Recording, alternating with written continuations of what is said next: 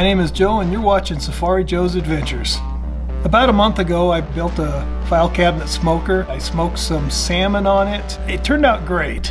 I'm doing an update on it today. There is a few little issues that I wanted to change. So stick around and I'll show you what's going on with it. One of the issues I had was I had to keep opening and closing the bottom drawer to allow enough air inside to keep the wood burning at a constant temperature. It would either want to go out or flare up and burn the pellets instead of smoke the pellets. If you notice the last video, I set it up on 4 little blocks. We was able to get oxygen underneath of it to keep it consistent, but that's not really the way I wanted it designed. One of the improvements that I did make on this file cabinet is I drilled a 3 1/4 inch hole on either side, put a door on it just like this. Got that on both sides, and I've also drilled out the file cabinet doors on the sides here to allow more oxygen, so when you do have a fire it's easier to maintain than opening and shutting this drawer. Now there are some areas you can save money on building this file cabinet smoker. This is here because I am me. I thought it would be cool looking to put a little smokestack on there, so I bought myself a piece of exhaust pipe, flange, welded it together. And if you don't have a welder, you're not going to be able to weld unless you pay somebody. But for the flange and the pipe, we're looking at a $20 bill. Probably going to pay $20 for somebody to weld it also. You do not have to do this little chimney this way. Instead of paying $40 to do the chimney, you can just as easily build one of these. It takes you probably 10-15 minutes if you have a grinder, nut and a bolt, and that will adjust the smoke out of the top just as well as it would anywhere else. Now it may not look as cool as this chimney I built, but it'll be every bit as effective.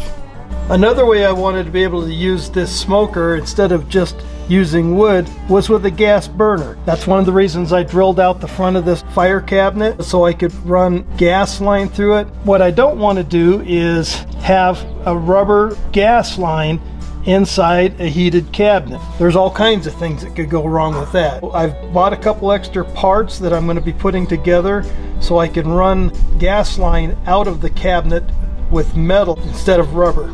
I'm going to affix these to the valve, come over 90 and go outside the cabinet door. Whenever you're doing plumbing on gas lines, make sure you use tape that's designed for gas lines, not water lines.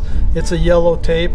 One other thing, these compression fittings, I see this happen where people will put Teflon tape over compression fittings.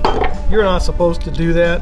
It actually causes more problems with leaks than good. Now this will connect. It will go out through the cabinet door. So everything inside the cabinet will be metal and we don't have to worry about the rubber line catching on fire. All right, we've got the gas line all hooked up. Everything going through the firebox is metal. We don't have to worry about that rubber hose catching on fire. The nice thing about it, I've got the valve inside there all the way open. So I can use another valve and I can turn that up and down for my heat from right here. Shut it off. I don't have to worry about opening and closing the door to adjust the heat.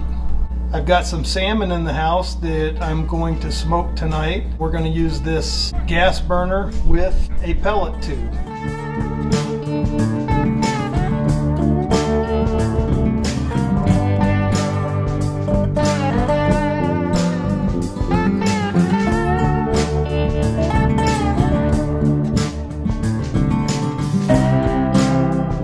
One of the things you want to do when you get your salmon fillets is always rinse them off in cool water. It's always good to make sure they're clean. You can run your fingers through them, check for any bones you may have to pull out. You set them on a paper towel after you rinse them off, then you can pat them dry.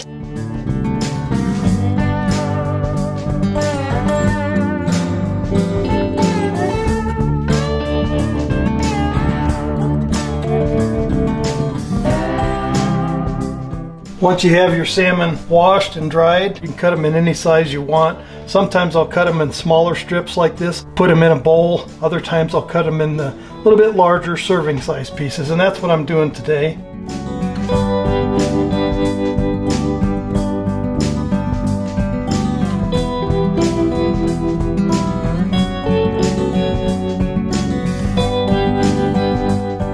For every 50 people, you probably have 50 different smoked salmon recipes. from the brine they use to how long they smoke it. I keep mine simple. It's a dry brine. It's a 3-to-1 mixture. I use 3 parts of brown sugar in light, dark, both are fine, and I use 1 part of coarse kosher salt. Not table salt, it doesn't work the same. Mix well together in a bowl and it'll be ready to cover your salmon. When doing a brining process, you want to get your fish completely covered with the brine. I like to start by putting some in the bottom and then spreading it out and lay the fish in there. Then you put another layer of the brine on there. Try and keep it in the bowl or the pan. You want every bit of this covered. Lay some more fish in there, more brine. Make sure you got it covered really nice. I've let it sit in the fridge for about 6 hours. Every bit of that sugar and salt has turned to liquid. It's drawn all the liquid out of the salmon. You want to rinse the salmon off with cool water. And we want to make sure we get all that brine, all the salt, the sugar off. You see it's changed colors. We've got the salmon all rinsed off. Now we're just going to pat it dry. Make sure we can get as much of that off the surface as possible. They'll probably sit here for 3 hours. They form a pellicle, which is a layer that's kind of sticky. It'll help the smoke adhere to the fish. Well, I got my pellet tube loaded with pellets on fire, getting ready to blow it out so it just smokes. The gas burner underneath going. We'll be setting the salmon on here in just a couple of minutes. Each one of these drawers has a little bit different temperature. This top one is about 180 degrees. Salmon should be smoked between 150 and 180 degrees until the internal temperatures get up between 135, 140, and then it should be good. This next one down, it's a little above 200, so I'm going to turn the flames down just a hair. We got the smoke rolling out of this, so I'm going to shut the cabinet drawers. We'll see what happens. It was a late night last night. I smoked a salmon in the smoker, and it wasn't finished until after 1 a.m. Anyone that understands what a 3-dog night is will understand what a 3-coffee morning is. Now my wife has a quilting group coming over today.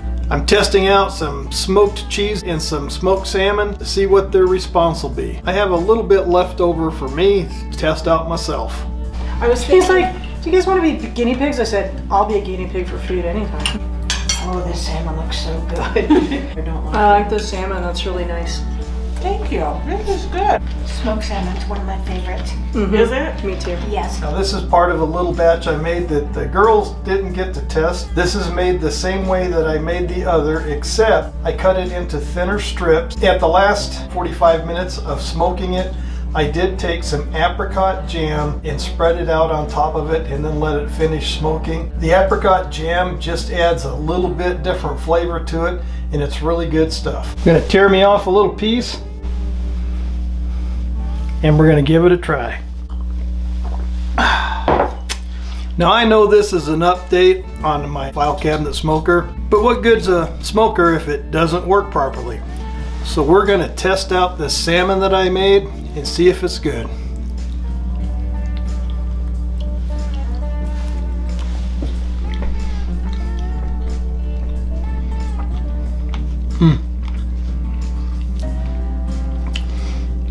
This stuff should be illegal.